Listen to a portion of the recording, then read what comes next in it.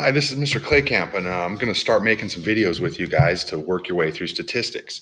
This is going to be the most fun you've ever had in a math class. Super cool math class. What we're going to do in here, you'll never ask the question, when would I use this in the real world? Every single problem, every single example that we're going to do is a real world problem that has been done by somebody somewhere. Okay. Well, statistics is the science or the art of data. Okay. Statistics is much different than algebra, geometry, trig, calculus. It doesn't really follow that same linear path. It's kind of its own little standalone math class. More and more in society today, statistics is used more than other types of math. We're going to use statistics in any sort of business, any sort of technology, any kind of sales. Anywhere you look, statistics is being used. So what are we going to do? Well, we're going to get a set of data, and then we're going to try to make sense from that data. We're going to try to use the information at hand to answer certain questions. There's no solving for X or what does Y equals or what is the slope of this line. I shouldn't say that. We'll talk about slope a little bit. But in general, we're going to look at how is math applied to the real world in sense of data. Everybody wants data. You turn on your phone, they're gathering data. You turn on your computer, they're gathering data. Everybody wants you to do a survey or answer this questionnaire for them, or they want permission to access your phone. Why? Data gathering. That's what drives the world right now is data. So this class is going to help you in everything you do, whether you go into business or English or math or whatever you decide to do. This course is going to be very beneficial for you in the future. All right, so statistics, the science and art of collecting, analyzing, and drawing conclusions from the data. So we're going to get a whole bunch of numbers, and we're going to first figure out how do we gather the data? Because if we don't gather the data in a good way, then it's meaningless. Okay. And then we're going to analyze the data. What is this data telling us? Okay. And then we're going to come to conclusions from the data. Let's start here. I'm going to ask you guys to download your guided notes. And as we go through these videos, you should see what you need to fill in those guided notes. It will be an assignment. It will be worth points at the end of each unit. So please pay close attention to anything in the green boxes or anything that seems important as we go through the video and the slides. Please keep up and fill out your guided notes. Okay. In statistics, we need to be able to speak the same language. Okay. We need to be able to talk about what it is that we see. We can't say, oh yeah, you see that number right here. We need terminology that's going to go with each idea and topic. So if we can't speak the language, we won't be able to talk statistics. So that's how we're going to start with a few quick definitions. Okay. What is statistics? As I said on the previous slide, it's the science and art of collecting, analyzing, and drawing conclusions from the data. All right. So again, this would be something you'd want to put into your guided notes.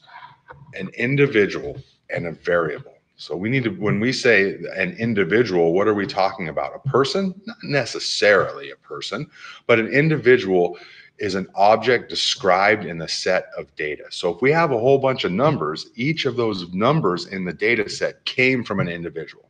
An individual could be a person, it could be an animal, it could be a thing.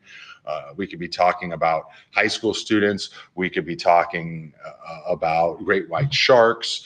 We could be talking about paper clips. It just depends on what it is that we want to analyze. Okay? And then a variable is an attribute that can take different values for different individuals. So I may be measuring the length of great white sharks. The variable would be the length of the shark.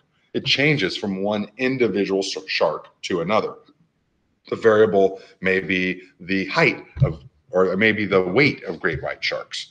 It may be the height of human beings. It may be the shoe size of toddlers. Whatever it is that we want to study, the variable is the different value that each individual would take. Okay? There's two types of variables that we're going to talk about over and over and over again.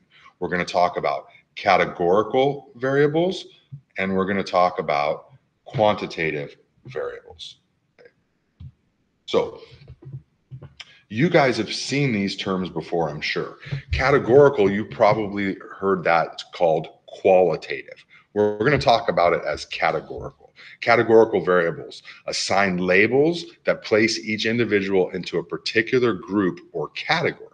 For example, male or female, Democrat, Republican, um, Honda or Toyota. Lots of yes no questions. You can think about a categorical variable as any variable that you would answer the question with a word. What's your favorite color? Blue. Oh, that's categorical. I can't put a numerical value to it. It makes sense that you fit in one of several categories, pencil or pen, right? Are you desktop or laptop? Okay. Do you go Samsung or iPhone? Categorical variables. Okay. The other type of variable we're going to talk about is quantitative variables. Quantitative variables are variables that are more commonly used. Quantitative variables are variables that take on a numerical value, such as how old are you? How tall are you? What's your GPA? How many pieces of pizza do you eat on average? Quantitative takes numerical values. Okay. Numerical values for quantitative. Categorical, you fit into one of several categories. Okay. So we need to know these terms so that we can talk to one another. An individual is the object that is described in the set of data. It can be a person, an animal, a thing. The variable is the numerical value or the attribute that we give to that individual. Well, what kind of variables are there? Categorical, they do not take numerical values. You fit into a category. And quantitative, they do take numerical values. Okay? Now, once we get the data set, what are we going to do? When we meet a set of data, we need to do something with that set of data. What are we going to do first? Well, we're going to look at the distribution of this set of data. And that tells us what values the variable takes and how often does it take those values. So the distribution of a data set tells us what values there are and how often each of those values appears. Okay. What are we going to do with this distribution? Well, we're going to describe it two ways. We're going to describe it graphically and we're going to describe it numerically. Okay. How do we analyze this data, which is what this box is going to look at right here? We'll begin by examining each variable by itself. Then we're going to study the relationships between the variables. We're always going to start, every time we meet a set of data, we're going to start with a graph. And that's what we're going to spend most of our time on in Unit 1 is what types of graphs are we going to be looking at. So it's nice to have a visual picture of what the distribution looks like. So we're going to start with a graph or different graphs, and then we're going to add numerical values to those graphs. So we're going to start visually, and then we're going to describe it numerically.